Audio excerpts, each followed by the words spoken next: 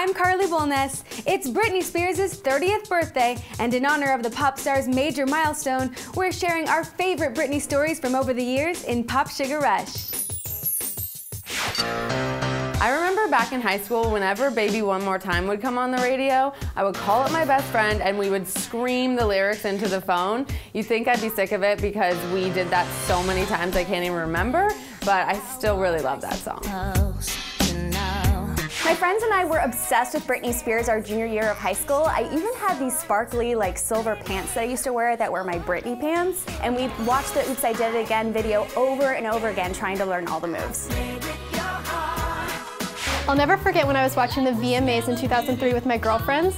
Madonna took the stage with Britney in this surprise performance, and at the end they shared this shocking kiss. But the best part was the cameras panned to Justin, who had just broken up with Britney, and he gave us the best "I'm not gonna give you a reaction" look that had everybody talking.